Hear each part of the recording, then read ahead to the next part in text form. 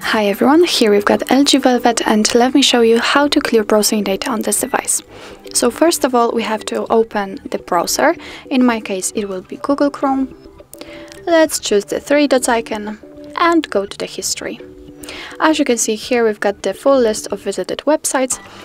If you want to close, delete only one of it, simply click on this X button right here. And as you can see, it disappears. If you want to clear all browsing data, click on this. And here we've got some basic and advanced options. In basics, we've got browsing history, cookies and site data, and cached images and files. And let's go to the advanced. Here we've got also saved passwords, autofill form data, site settings. Of course, we can change the time range from last hour to, for example, last 7 days.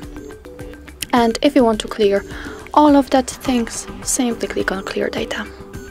And as you can see, the history has been cleared, and that's all actually. This is how you clear browsing data in your LG Velvet. Thank you so much for watching. I hope that this video was helpful. Please hit the subscribe button and leave the thumbs up.